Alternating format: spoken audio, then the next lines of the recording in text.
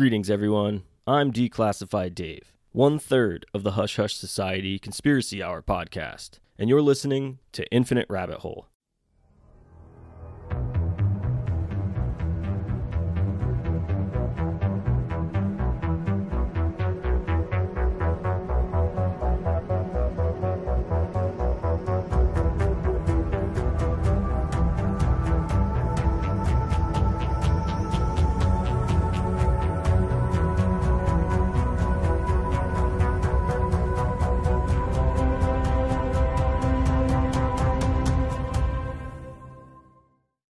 Welcome back to the Infinite Rabbit Hole, and Happy New Year.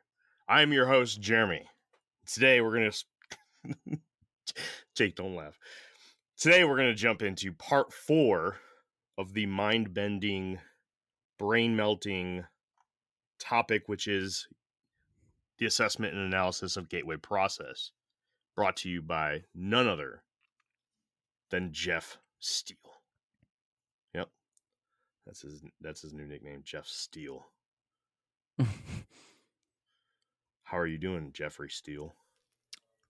I don't really like that nickname, to be completely honest with you. That's it. Jeffrey Bourne. No, Jeffrey Bourne Steele. How about Steelborn? Nope.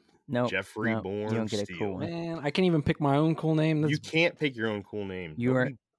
No one is allowed to pick their own nickname. It's That's given racist. to them. That's racist. Cancel us. Yeah. Yeah. I'm good, bro. I'm ready to get into this dense document again and leave Jake in the dust. I literally watched Jake's brain just melt out of his left ear last night. It's funny. And everyone else did too, because we put it on YouTube. That's right. Yeah. Yep. Jeff hasn't seen it yet because he hates us. But anyways, I put in some good hard work, and I am now doing the video editing since Jeff is lazy and doesn't like to help us, and he hates us. I haven't seen the actual edit. Well, you should. You won't, but you should. It's pretty good. I'll watch the video when Jake listens to one of my shows. I have. More than one. No, those weren't the terms that you just more threw than out. one. You host this show. How do you not watch it? How do you not check out our stuff? You got to see the picture I put up for Digital Astral. Because I hear we have the conversation. I don't want to go back and listen to the conversation again. No, you have to watch the visual aids I put up on YouTube. They're hilarious. AIDS. Yes. Speaking of AIDS, so visual aids. Visual aids. Like when Jake said horse crap, I put a picture of a horse crapping. That's awesome. Yeah. Speaking of visual aids, so we've been doing a tremendous amount of work, and we'd like to announce for everyone listening that the store is up and running again. We are going through Redbubble now. It's Infinite Tac RH Tac Pod. And we, if you go into the merch tab of the Infinite Rabbit Hole page, it goes right to it. I got some merch just to test it out.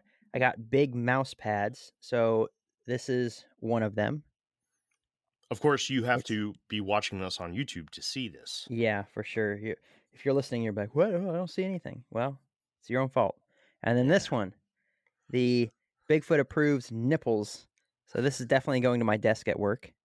And then, we have limited options compared to what was on the Printful store. But we have just a tremendous amount of stickers. We're working on art pieces you can use for like 7,000 by 7,000. I don't know, whatever the rating is. Yeah. And so we can, we can blow them up on the big old posters, and they're going to be super crystal clear and stuff. A lot of different stickers for whatever our episodes have been. So if you want a Thunderbird sticker, Kelly Green Man, whatever.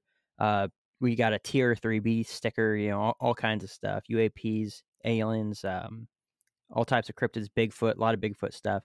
But yeah, go on over there and check it out. I ordered, I think, 16 stickers the other day, and I paid a whole whopping $20 because as you go up in the amount of things that you want from Redbubble, you get a discount, So, but yeah, really not that big of a deal, and certainly go check it out. We've put a lot of work into it, but I think that the travelers, you guys are going to be pleasantly surprised with the amount of stuff you can get, and the prices are way better.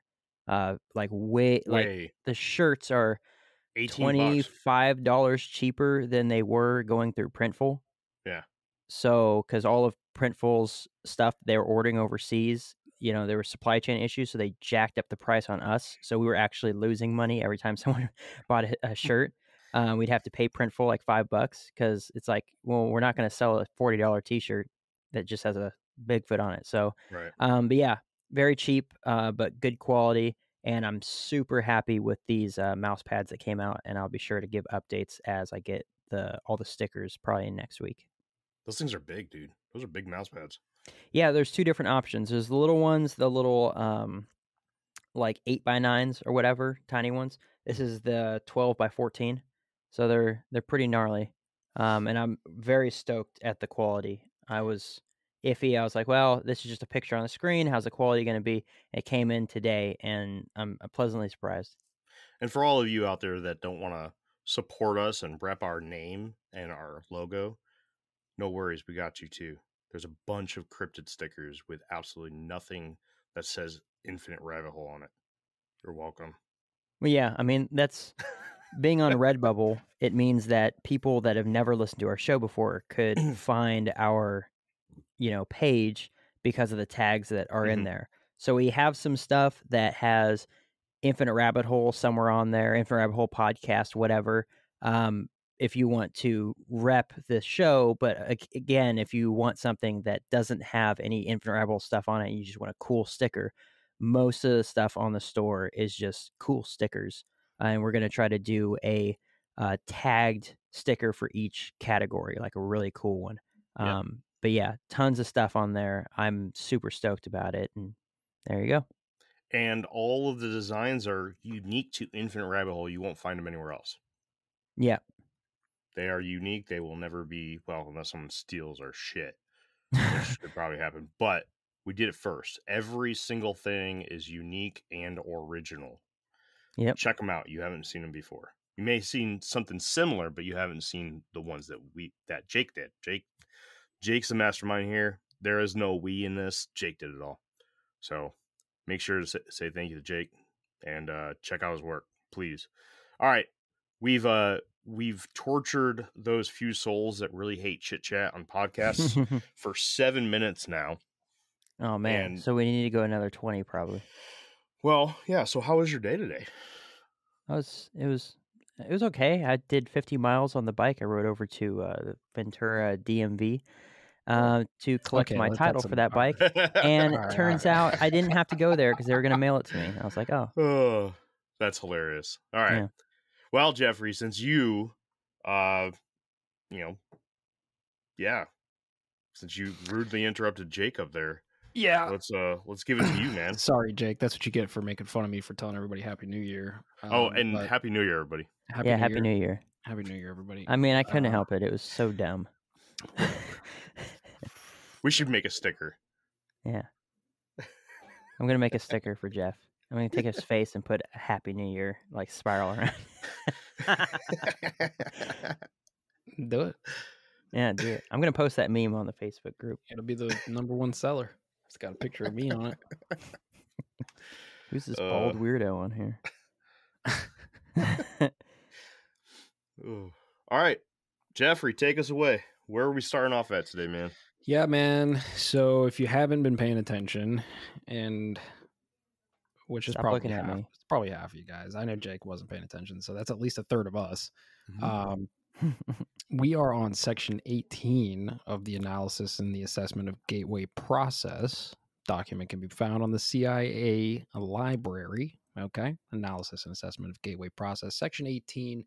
Jake got lost on the last one towards the end. We were talking about holograms and stuff, and that's okay. It's pretty dense, so no shame there, Jake. But you might get lost in the next however many episodes we do because it's actually getting a little bit more dense. So You listen here. I've done so much research and trying to figure out what holograms are, and it hasn't helped at all. So you're probably right. fair enough. So getting into it,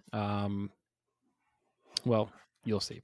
So section 18, time, space, dimension. Ooh. Up to this point, our discussion of the gateway process has been relatively simple and easy to follow. Now the fun begins. Gateway involves more than just perception of those aspects of the universal hologram which can be accessed in the dimension of time space as we know it. To explain how and why human consciousness can be brought to transcend the limitations of time space is the next task which must be addressed. How to do this, we must first appreciate what time and space are in order to understand how the dimension that they constitute can be transcended. Physicists define time as a measurement of energy or force in motion. In other words, it is a measurement of change. However, in order for energy to be in motion, it must first be limited in some way within the confines of some sort of vibratory pattern so that its confinement gives it the capacity for being contained at a specific location which is distinguishable from another location. Energy which is not confined is force without limit, without dimension, without the limits of form. It is infinity. Cannot move because there is nothing beyond infinity and is therefore outside of the dimension of time. It is also beyond space because that concept implies that a specific energy form is limited to a specific location and is absent from other locations. But if energy is in the state of infinity, there are no boundaries, no here to differentiate from there, no sense of area. Energy in infinity means energy uniformly extended without limit. It has no beginning, no end, no location. It is conscious force, the fundamental primal power of existence without form, a state of infinite being. Energy in infinity is said to be completely at rest and therefore cannot generate holograms so long as it remains utterly inactive. It retains its inherent capacity for consciousness in that it can receive and passively perceive holograms generated by energy in motion out in the various dimensions which make up and create the universe, but it cannot be perceived by consciousness operating in the active universe. Energy in the state of inactive infinity, is termed by physicists as energy in its absolute state or simply the absolute. Between the absolute and the material universe in which we experience our physical existence are various intervening dimensions to which human consciousness in altered states of being may gain access. Theoretically, human consciousness may continue to expand the horizons of its perceptual capability until it reaches the dimension of the absolute, at which point perception stops because the absolute generates no holograms of or about itself. Dense. Yeah. Not gonna lie, I got lost in a lot of it. I had to retrace a couple times, go back and reread what you just read and kind of dumb it down for myself.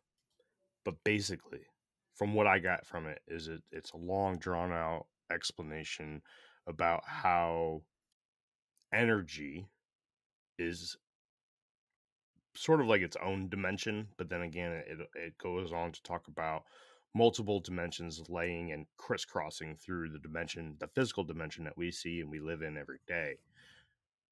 So they're also talking about how the human mind can learn to access these dimensions as well, and that I like the definition that they gave there for time. That was pretty good. That's a very scientific explanation for time, and I mean it's kind of confusing, but at the same time it works. But to get back to dimensions and this absolute that they were talking about, I don't even. It's like, all right, I kind of get what they're talking about, but to translate it or to put it in words instead of just reading it off of the paper that we just read is very difficult. And honestly, I'm not even sure I have a clear picture of it myself. I think that's why they explained it that way, because that's really the only way you can explain it from the perspective of of this guy that we've been reading this document from. You know what I'm saying? Right. Like, as he's been explaining everything else, like, this is really the only way to explain what time space really is. He's explained the difference between energy that's confined and not confined, and how it separates basically the finite from the infinity, right? So it's like, Mm-hmm. I don't know. He just basically explained what time space is, which I think we all kind of have a basic understanding of on some level. Basic, yes, but he also dove into other things too, like other dimensions, the lattice work, in my own words, of dimensions that exist inside and around our physical dimension, the one we see or we perceive as a physical dimension.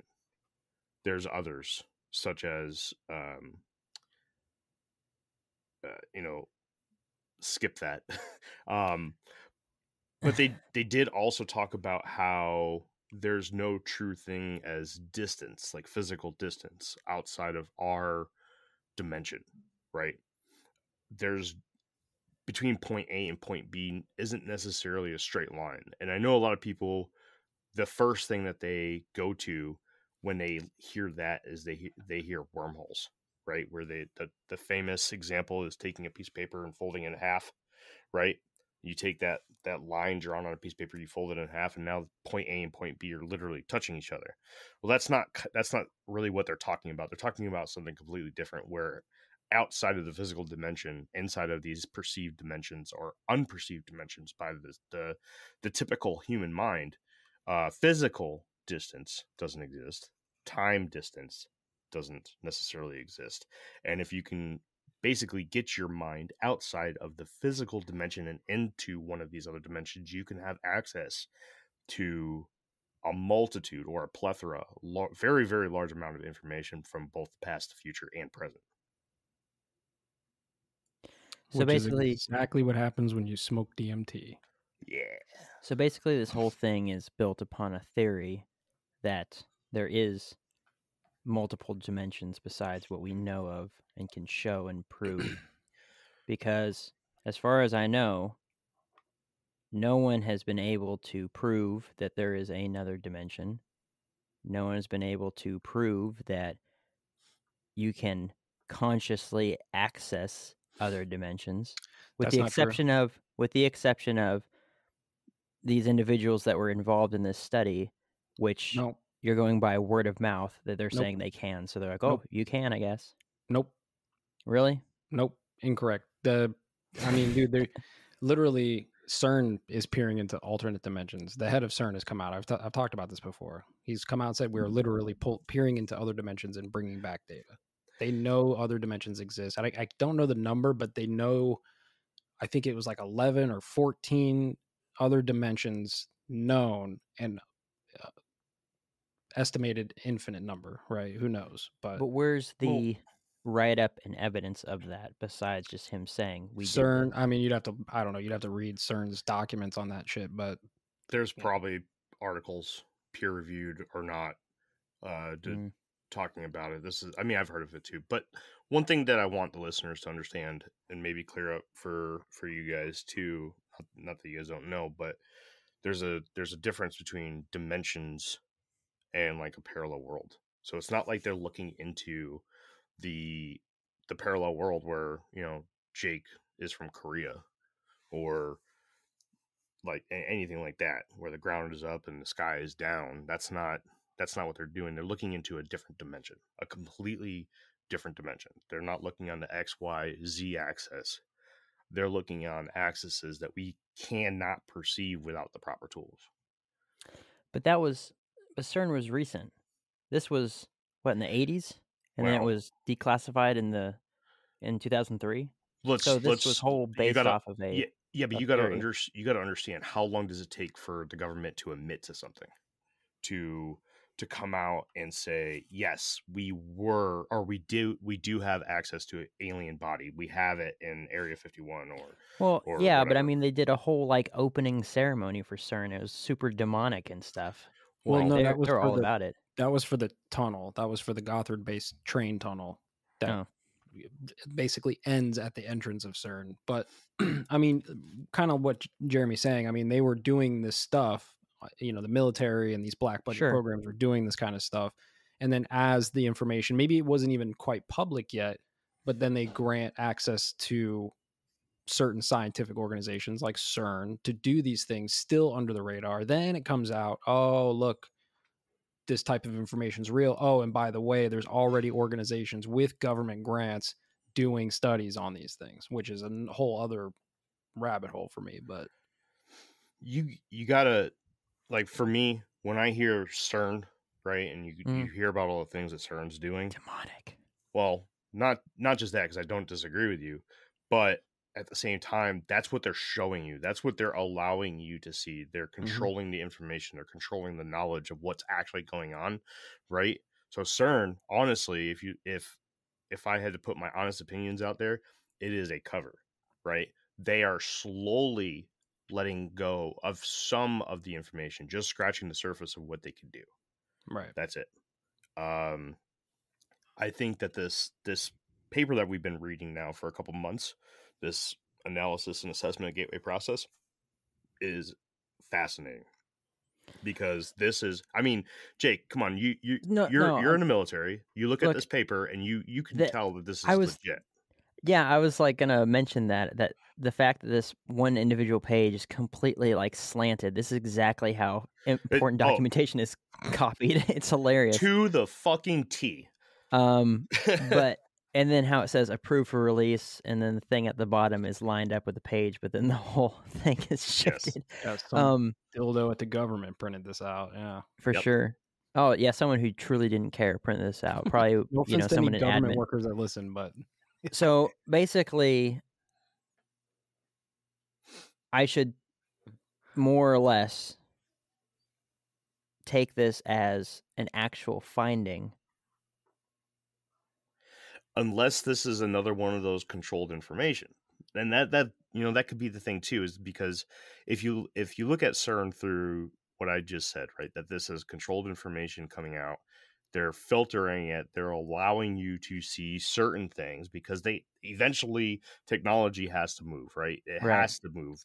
You have all these people out there that are saying, government has this, the government has that, and eventually the government's going to let out a little bit here and there just to kind of take the pressure off of them and get a whole bunch of people to look at dangling keys.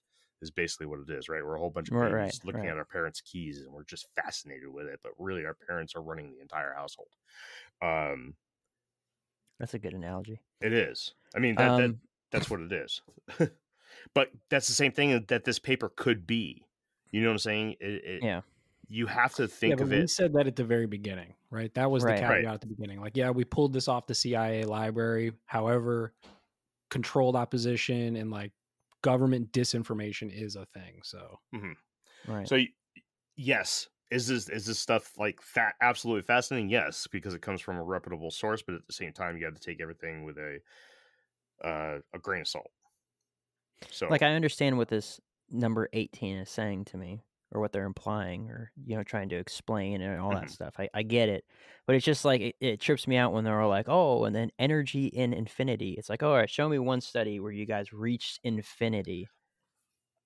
Or that you would possibly know that that's what happens. Well, it's theoretical, right? But like, it's kind of like I don't know the exact like terminology for this, but it's like the polarity of things. You know that if there is a finite, there has to be an infinite as well. If there's a positive, there has to be a negative of some kind. So it could just be inferred on that level. Like maybe they're just guessing, but at the same time, I mean, they do this shit a lot. Right? That's the whole basis behind why the scientific community believes that there's dark matter. If there's matter or antimatter, right? Yeah. If there's matter, there has to be the opposite. Everything in the world has a negative and positive, which creates a neutral, right? So if there is matter, there has to be antimatter, something that physically, I don't know if it's necessarily antimatter as you would define it by just the name, like antimatter. When I hear antimatter, I hear the reduction or the elimination of matter, right? Yeah, nothingness. Right, exactly.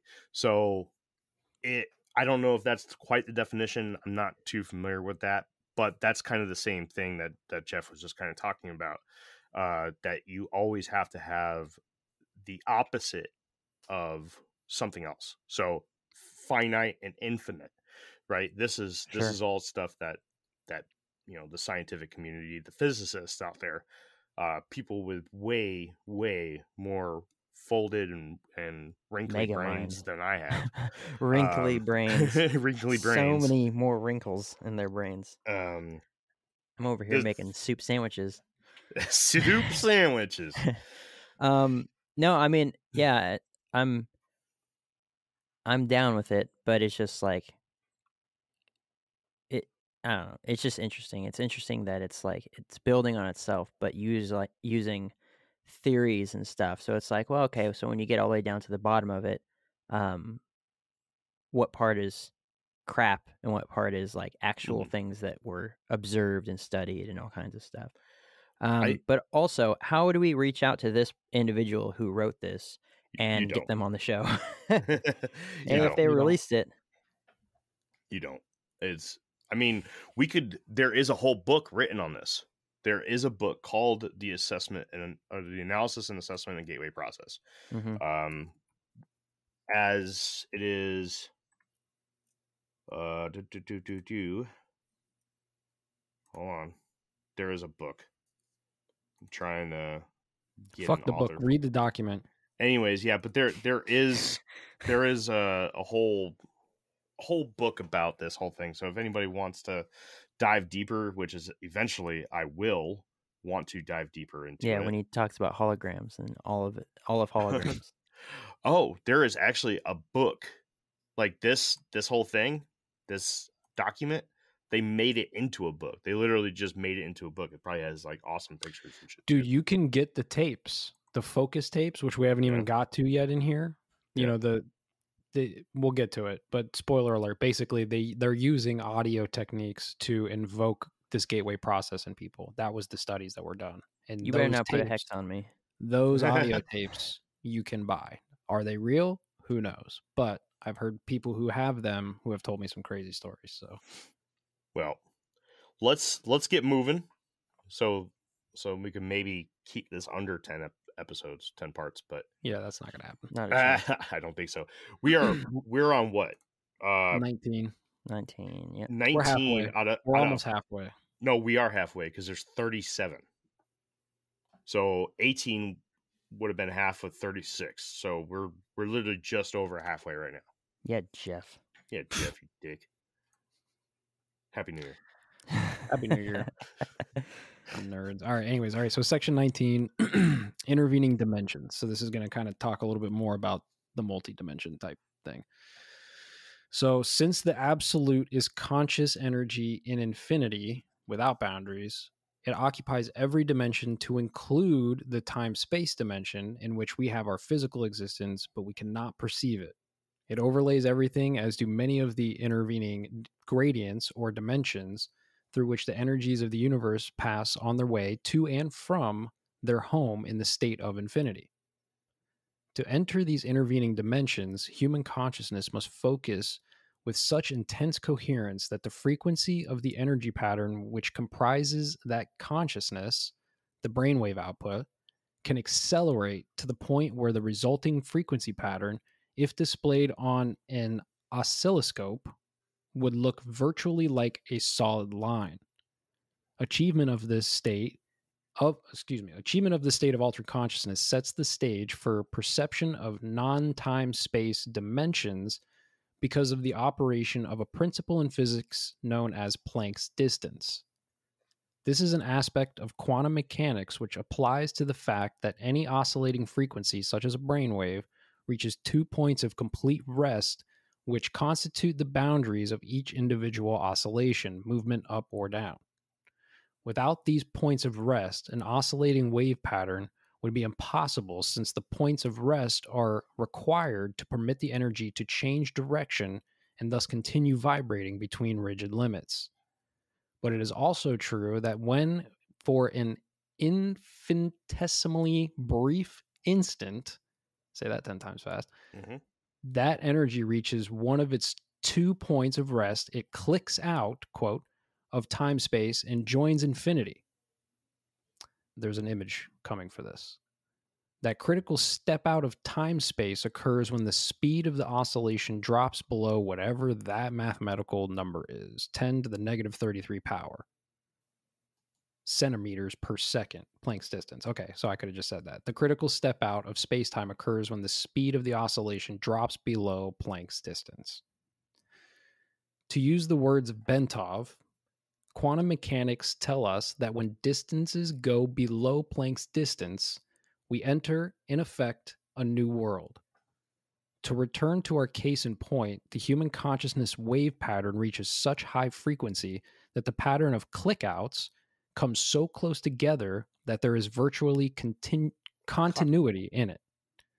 Then a portion of that consciousness is actually postulated to establish and maintain its information collection function in those dimensions located between time-space and the absolute. Thus, as the almost continuous click-out pattern establishes itself in continuous phase at speeds below Planck's distance, but before reaching the state of total rest, human consciousness passes through the looking glass of time-space after the fashion of Alice beginning her journey into Wonderland. The gateway experience, with its associated hemisync technique that we talked about earlier, is apparently designed, if used systematically and patiently, to enable human consciousness to establish a coherent pattern of perception in those dimensions where speeds below Planck's distance apply. This holds true irrespective of whether the individual is exercising his consciousness while in his physical body or whether he is doing so after having separated that consciousness from the physical body, the so-called out-of-body state mentioned earlier. Hey everybody, bear with us while we take this quick break. Okay, so I didn't think I was ever going to find something in this that I totally understand. So I was like, oscilloscope, yeah. it's funny. Oh man! All right, so anybody that knows oscilloscopes, they basically measure out sine waves.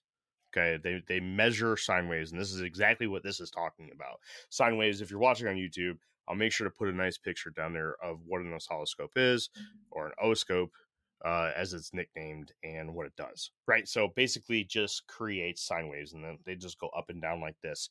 And they're saying that at the top, which is called a peak, and at the bottom, which is called a valley, is the point of where they stop for a brief second. Okay. So that's point number one. When it gets to the top and the bottom, the peak and the valley, that right there is when you exit our dimension and you enter the infinite as the absolute. So the absolute has absolute knowledge inside of the infinite. Okay. So you're talking about your peaks and your valleys. Now, if you're asking, well, it has to have that travel down to from the peak to the valley and valley to the peak. How are we constantly having a consistent continuity in these dimensions that you're talking about? Listen here. Okay. I used to be an electrician in the U.S. Navy, so I know. I'm a professional. Trust me. There is electricity called AC, alternating current. And basically, this is a generator. Okay. Generator has 3 flaps or arms, right? And Flaps. It just flaps, constantly moves around. Okay. And I will also add this picture into YouTube. AC waves looks like 3, because of the 3 arms, sine waves going up and down like this. Okay. And on top of those waves, because each one of the sine waves is slightly off than the other, you can basically ride the tops, the peaks of the sine waves and the bottoms of the sine waves perfectly. Now think of it like this. A generator. Okay. Can you run electricity perfectly off a generator to where you don't notice that it's constantly clicking on and clicking off. Because that's basically what a sine wave is. Okay, it is on, off, on, off, on, off. Right? And the reason why we perceive electricity as constant, as consistent, and always flowing is because of the peaks and valleys and how there are so minute gaps between the peaks and valleys that our electricity, the lights above my head right now, look to be consistent. Yo, is that why when you look at like a sign, like a LED sign with your phone, it sits there flashing and stuff? Is it picking up those on-off motions? Exactly. Just like when you record a fan. Just like you record a fan. Exactly the same thing. Now a lot, like, you gotta understand, a lot of things use DC, which is a steady stream of electricity, and that's direct current, and it's just not as powerful. So if anything needs a certain amount of voltage, anything above like 24 volts, you're basically gonna have to go to AC, alternating current, right? But that's literally what they're telling you right now. Okay, that if they can create these sine waves to be so smushed together, that if you can create it, take a step back here. This document is literally building on top of itself. If you go back to the first episode and we started talking about syncing up brain waves with the waves of your body, with the waves of your heartbeat and everything, like literally controlling the hertz, the frequency of your body. Okay. Now we're going into this paragraph 19. The information that was given to you in paragraphs 1 through 5 is critical to understand what's going on in paragraph 19. Okay. They're basically saying that all the stuff that I taught you there in the beginning, now if you take that, this is why it's important, right? So anybody listening in the first episode or two and they're like, what does all this shit mean? Okay, yes. You know, if you meditate or if you take drugs or you listen to a certain sound, you can get your body to basically consist of this frequency and work at this frequency. But why would you want to do it? Okay, you can get there, but how do you get there? This is the science of how you get there. This is exactly what it's talking about. If you can create a sine wave, a frequency wave as big as you need to, what was it, Planck's distance, right? If you can get something to break Planck's distance and you can create the peaks and the valleys of these sine waves to be consistent and very, very close to each other, then you're going to be able to perceive this other dimension as if it's constant. Okay, that continuity will be perfect. But what you have to do is you have to get these sine waves to be really close to it. So you have to work at a very high frequency. Right. Okay. So what it's also saying is that basically we're constantly blinking in and out of infinity or the absolute all the time, right? We just, because kind of like what you were explaining with the electricity, right? Like because it's not at a specific frequency, right? We can't necessarily see it happening, right? It's going too fast for us to notice or whatever's happening there. Well, the problem is that we're spending more time on the fall and the rise than we are at the peaks and the valleys. Right. That's the problem right now. So we're experiencing, our consciousness is experiencing the rising and the falling, but at those points where it's blinking in and out, it's so we're just not there. We're just not.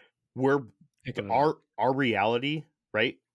Basically, there's these two worlds, the infinite and the physical, right? This is what they're explaining. The infinite lives at the peaks and valleys, and the physical lives at the rises and the drops. Now we want to perceive, or in order to experience this whole gateway process thing, we need to learn how to perceive the peaks and the valleys. And in order to do that, we need to break Planck's distance. But if we do not do that, and we do not get our bodies up to this specific frequency, then instead of seeing the infinite at continuity, we will always perceive the physical at continuity because of how much time we spend on the rises and falls. This is Dude, this goes so deep, bro. Like, you could talk about how back in the day they changed the standard recording frequency for music, Mm-hmm. right? And how, like, now we're listening to music at this, 440 hertz or whatever it is, that's And it fucks you up. disruptive to our cells. Yep. But back in the day, it was 432 hertz, which is actually like the frequency that promotes, like, cell regeneration, all kinds of healthy shit. Whole right? bunch of shit. Healthy sleep. Right. Healthy, And memory. so all kinds this of is stuff. one of the big reasons why I'm the conspiracy guy, is because of this kind of shit, right? Mhm. It's because of the frequency, right? That's what when hippies say shit like raise your vibration, bro, right? Like, you need to raise your frequency, bro. Like, this is what they're meaning, even if they don't understand what they're meaning. What they're really talking about, going back to paragraph 1, transcendental meditation, drugs, whatever it is, when you reach this state of enlightenment, or altered states of consciousness, dude, you are in a higher vibration, you are at a higher frequency, right? Your mind is. So all that hippie shit is actually legit, but they don't even realize it half the time. You know what I'm saying? Like, to Right. them, it's just a metaphysical, like, raise your vibration, bro. It's like, no, dude, you can literally raise your vibration and leave space time. This guy who sold me really good weed one time told me to raise my vibration. I've been using it ever since. But little does he know that, literally, according to this document, you can do it. You can raise your vibration and break free of the matrix. Right. And the reason why I love this document is because the science technically works in a lot of this, right? The physics works.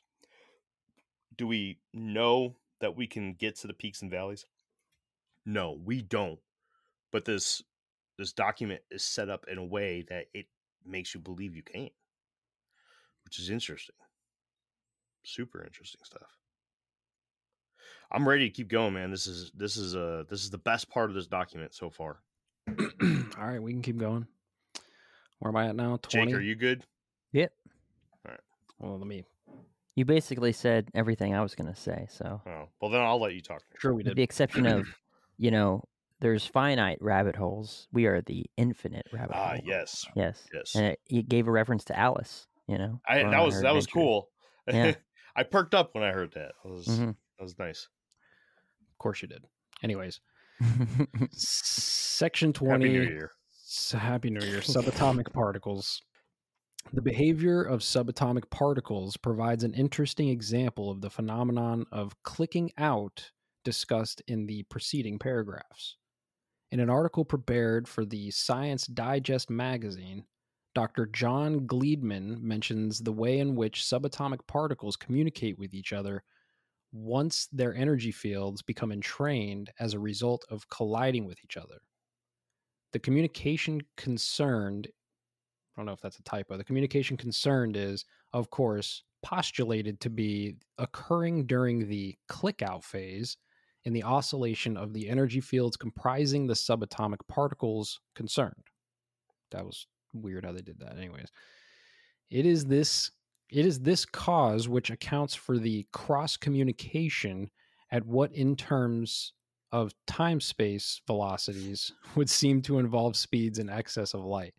In reality, Einstein's theory of relativity is not being invalidated, but rather the communication concerned is taking place outside the dimension of time space to which the theory of relativity is strictly confined. Specifically, Dr. Gleedman tells us quantum theory postulates a kind of long-range Siamese twin effect whenever two subatomic particles collide and then go their different ways. Even when the particles are halfway across the universe from each other, it says they instantaneously respond to each other's actions. And in doing so, they violate relativity's ban on faster than light velocities. Indeed, regarding attempts to quantify what is known about the behavior of energies in dimensions apparently outside of time-space, Bentov speaks out, courageous physicists who are working on hypothetical particles called tachyons, which can move at speeds higher than light. The speed of tachyons starts just above the speed of light and ranges all the way to infinite velocities. Now, hold on. Let's just take a second to realize that this document was written in the 80s, And now in 2023, we know what he is saying to be true. You know, I About- actually saw a YouTube video where they studied the speed of light by, it was the slow-mo guys. They went to a lab where they shot a light particle through a water bottle, and it would, you know, be able to be seen in the water bottle as it went through. But they used a high-speed camera that was shot at 2 million frames a second, and you could see this light particle going through the water bottle, and they're like, we are seeing the speed of light right here. It was nuts. That is cool. I would love to see that. They basically talked about quantum entanglement. This is exactly what they talked about. And to give you guys, or to give those listening an idea of what quantum entanglement is, I'm reading a definition from the website called The Conversation, and the question asks, what is quantum entanglement in simple words? The answer that the conversation gives is, in the simplest terms, quantum entanglement means that aspects of one particle of an entangled pair depend on aspects of the other particle, no matter how far apart they are or what lies between them. So this is something that has been proven with quantum physics, is that quantum entanglement exists. No matter the physical distance between themselves, if you do something to one particle, the particle that is quantumly entangled to that particle will also show the effects, will also react. And this is the absolute 100% best evidence for multiple dimensions, including what they're talking about as the infinite, where physical distance does not matter. Particles live and work, exist within both our physical dimension and the infinite dimension. This is awesome stuff. I love how they tied quantum entanglement. And this is funny because at the time that this was written, right, to know that they knew about this is awesome, because I don't even know if quantum entanglement was discovered then. Well, that's what we were talking about earlier, right? Like, this shows, and again, this document was written in the early 80s, which means they were doing, he was gathering this information probably in the 70s, right? So this goes to show, just like we were talking about earlier, they've been doing this kind of stuff long before we knew about CERN or anybody else doing this stuff in the 90s or the early 2000s. Yeah, that's fair. Oh, and I misspoke. It wasn't 2 million frames a second. It was 10 trillion frames per second. Jeez. Or that's awesome. That's technology there. That's cool. That's really freaking cool. But yeah, then they even talked about what was it? Einstein's theory of relativity, basically, which has to do with gravity, and how light can bend around gravitational fields or gravitational objects, such as anything. I'm not going to go into that, but how that is literally a time-space phenomenon, and outside of time-space, in the infinite, Einstein's theory of relativity doesn't exist. That's pretty cool. Very, very neat.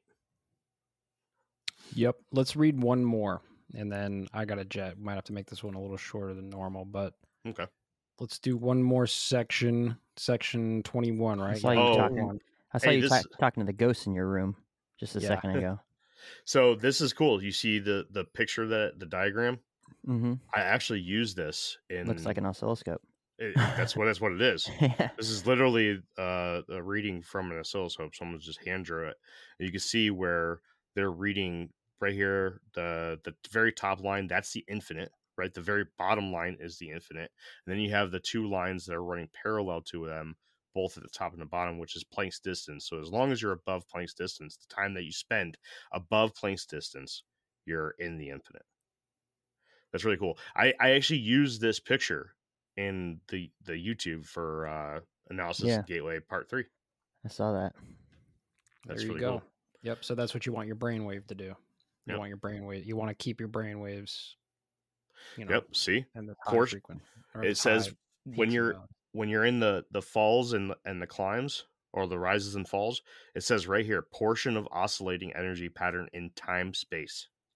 That is why you perceive your physical space, your physical dimension, is because we spend most of our time below Planck's distance. Fucking fantastic stuff. That's good job, Jeff. This is a good one. Science rules. All right, section 21, dimensions in between.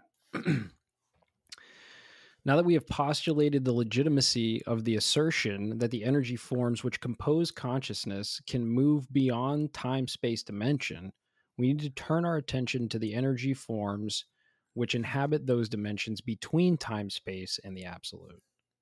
In so doing, we may better perceive the form that reality, quote, assumes when we encounter it in those intermediate dimensions.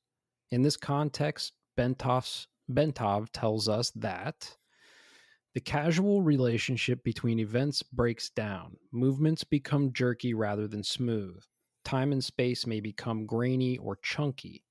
Perhaps a piece of space can be traversed by a particle of matter in any direction without necessarily being synchronized with a piece of time. In short, a pair of events will occur in either time or space, the pair not being connected casually but by a random fluctuation. What Bentov means is that inside the dimension of time-space, where both concepts apply in a generally uniform way, there is a proportional relationship between them. A certain space can be covered by energy moving in either particle or waveform in a certain time, assuming a specific velocity virtually anywhere in the time-space universe. The relationship is neat and predictable. However, in the intermediate dimensions beyond time-space, the limitations imposed on energy to put it into a state of oscillating motion are not uniform as they are in our physical universe. A myriad of various distortions and incongruities are thus likely to be encountered, such that our nice, neat assumptions concerning the relationship between time and space as we know it in this dimension do not apply. But even more important, access is open to both the past and the future when the dimension of current time-space is left behind. This just goes into what I already explained. Yeah, pretty much. Mm-hmm. About having access to the knowledge of anything along any time period, because time doesn't exist in the infinite. You just have access to it all. Right. Yep. And that's what we talked about with the Akashic records before, how some people believe they can access what's known as the Akashic records. It's some place in or somehow in your mind in the universe where you reach this point of what they're talking about here, and time doesn't exist. You have access to all information, all history, past, present, and future, and that is what people talk about. That's the flow state. That's what a lot of artists talk about when you talk to or hear interviews about like these legend music artists or something, and they're like, "Oh, how'd you come up with this song?" And they're like, "Oh, it came to me in the flow state." That flow state is a high vibrational state where bits of information can come to you, or it's like a dream state. Some people will wake up from a dream with an idea, right? Or, I mean, there's countless examples. There's a general from the movie, you know, The Men Who Stare at Goats, right at the end or at the beginning of somewhere. There's the general who was trying to like run through the wall, right? Like that. All of this shit, man. Einstein, I think it was Einstein or one of these geniuses, used to fall asleep with like a lead ball in his hand, right? And that way, when he would doze off, he would drop the ball, it would wake him up, and he would come up with his ideas. Because in that state, that right in between, you know, of you being like asleep and awake, like that's when your brain is naturally at its highest point, right? With these peaks and valleys. So, yeah. This is in long. Okay, so this is the Akashic records before the term Akashic records existed. Right. Yeah, before the New Age hippies got a hold of it. Yeah. Yeah, it's like what happened to me the other day. It's like when I brought up that podcast idea of doing those like short discovery, stories and things like that. I was falling asleep and just about to doze off. I was like right in that moment, and then I had this eureka, and I had to roll over and start typing it out on my phone so I didn't forget. See that? I accessed the thing that I don't believe exists. Well, I don't know. This, I wasn't big on the Akashic records before this, but I mean, again, got to take it with a grain of salt because it is the Department of the Army's intelligence. But guess we're taking a vacation to the woods to drop some DMT. no, we're not. Yeah, I think a big problem with comprehending a lot of this kind of stuff is just the terminology that is used, depending on who you are and what your beliefs are and what your upbringing is and all these different things. Like the terminology just gets shifted around, but I think a lot of us are really talking about the same shit. Whether you're talking about accessing the infinite or the Akashic records or having some like spiritual experience where you're, whatever. Like I feel like in my perception of it, it's all kind of the same thing. It's just a different lens that we look at it with, so that we label it in such a way, right? So for Jake, he might have a moment and be like, dude, I literally like had a spiritual moment, right? A religious moment. I spoke to or saw or had like this experience that I would equate to religion, right? And for me, that could be the same exact experience, and I would just be like, yo, I fucking experienced what we're talking about here in this document or something. But it's the same experience, we just have a different perception of it and what to call it. You know what I mean? I think that's a big thing too. All right. I'm done. Okay, bye. Oh, Happy New Year. Bye. That's it? Okay. Jake, you're good? Yeah. Jeff, I know you want to go cook some barbecue. I get it. I'm good, man. All right. Well, that has been another fantastic episode of the Infinite Rabbit Hole. Happy New Year, everybody. We'll talk to you next time. Bye. Bye. You gotta say bye, Jeff. Bye.